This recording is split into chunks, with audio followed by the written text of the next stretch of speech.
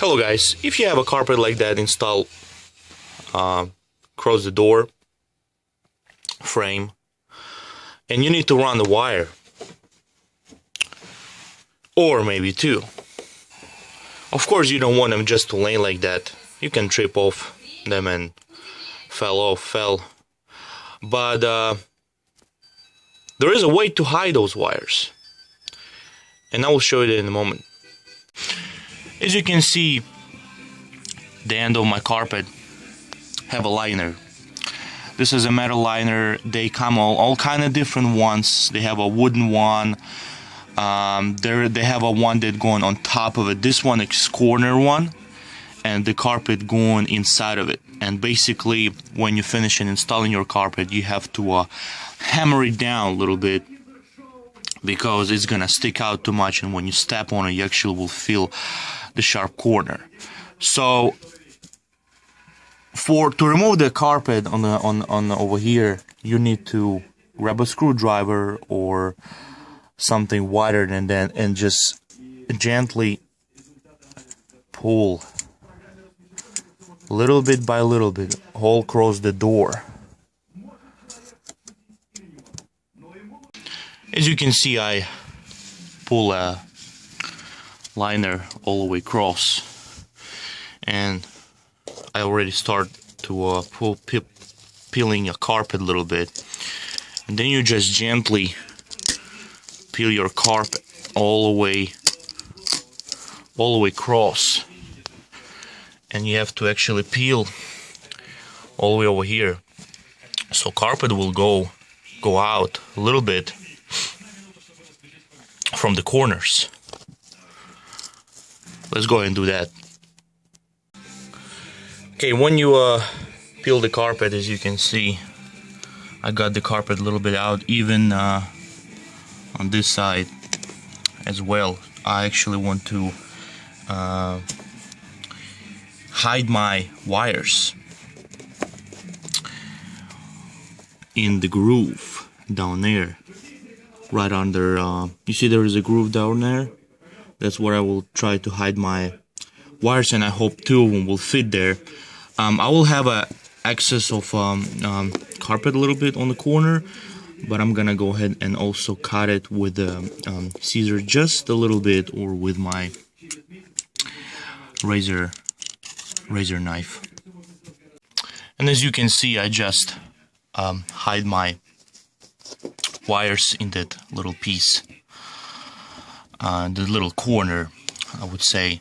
And you can see also my carpet a little bit sticking out, and it's only because the wires actually didn't fit in that groove. And let me go ahead and pull the carpet and show it to you. And you see that piece actually is not attached to a nail board, only because two wires, their sits higher than the board itself. But you can always find, you can either cut the groove in, or if you have only one wire that going across the wall, you actually will be able to fit in there, especially when it's like the phone wire, which is like really thin. But I have a HDMI wire here, and also a regular cable TV wire, so they're pretty thick. But I don't need, in that little corner, I don't need that carpet to be tight, to have a grip from the board at all, from the nail board. So I just leave it just like that. And as you can see, you can't see wires anymore. And also also as you see, tightness of the carpet is, the carpet actually not tight anymore, but it's not a big of a deal as well, because the whole carpet is tied all the way in the end of this wall, so you're not gonna have any problem with peeling the carpet while you're walking on it. But anyway, we need to continue and hiding the wire. And what I'm gonna do, you have two options in the corner. You can either hide these wires all the way under the frame if you will have enough room, and put the wire across the liner to another end of the frame, and maybe like leave them over here and go down. But in my case, I didn't want to do it because my two thick wires, they will not fit underneath. I already checked that. And what I'm gonna do, I'm just gonna cut the foam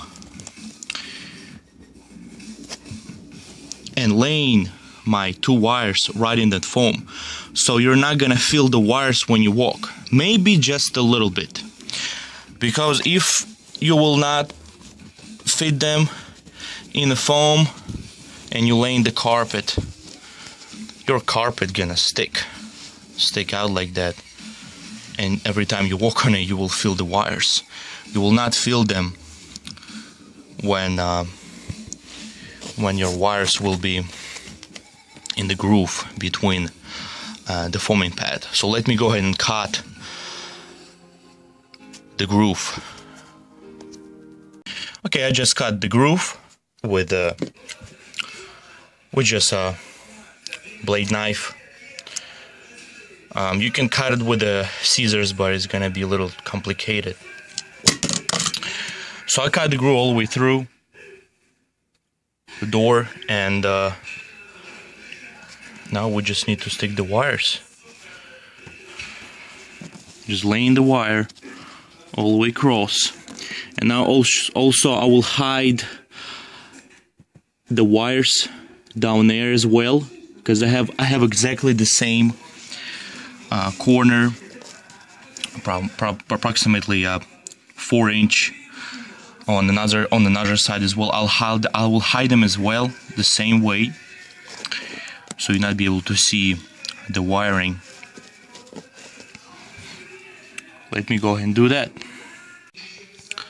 Okay, when you are done all this and you're ready to install your carpet and attach to the liner back like it was, the problem is when those liners are installing, they hammer it down after they're done. And what happened, there is a little nails here, as you can see. Some of them actually went all the way in, and what you need to do, just grab you a sharp flat screwdriver. I sharpened mine just a little bit, and try to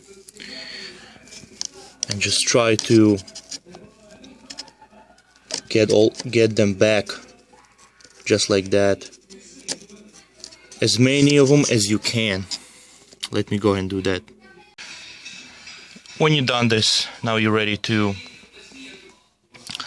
install your carpet. And before doing this, you see all those little pieces like this, they're all round on the side as well. Go ahead and cut them with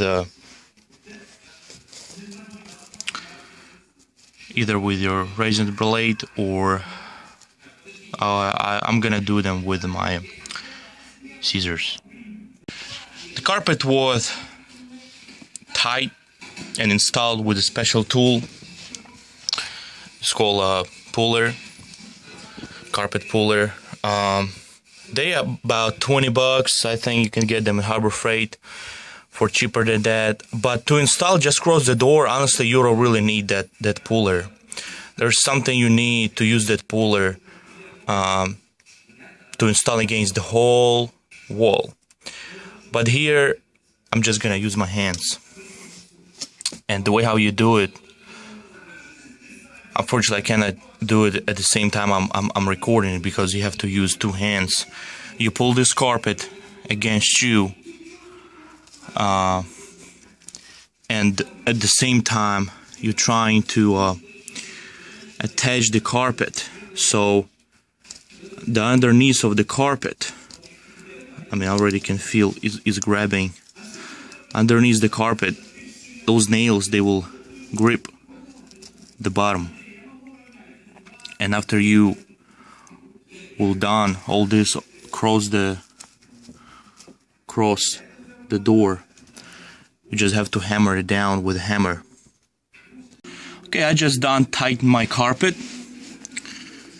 and you have to be careful when you pulling the carpet and applying with your finger. The nails actually can go through the carpet, and you can have some blood coming out from your finger, so you don't really want to do that. Just be careful when you're doing this. And as you can see, those little carpet pieces sticking out, that's not the problem. You can use a patch knife. I'm using this, and as remember, we pull this liner, so you just stick them inside. You can cut excess, and you just do like this all the way across, and then we just hammer it down. Over here on the corners, as you can see, it's spilled as well. That's not a problem. You grab the same thing with your patching knife, and you're trying to stick this carpet under the knees of the frame, so it will look nice and tight. You see how nice it looks already? Then we just need to do vacuum cleaning after we'll be done. Let me go and finish that, and I will show you the result. And as you can see, just finished everything pretty much. Only what's left is to hammer down that liner, and you can use your rubber hammer, or you can use just regular hammer.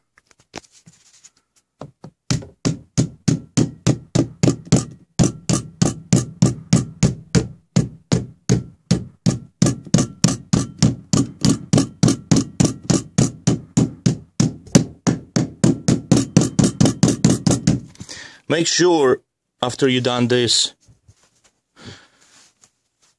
you have to hit those the corners over here, so the nail will bend and that will grip the carpet even more. And also, when you hammer it down your liner, don't overdo it, because it's supposed to have a little round shape. Otherwise, you can actually broke the liner. And actually, for the corners like that, I'm gonna use my plastic, or I can gonna go and use the rubber one on the corners.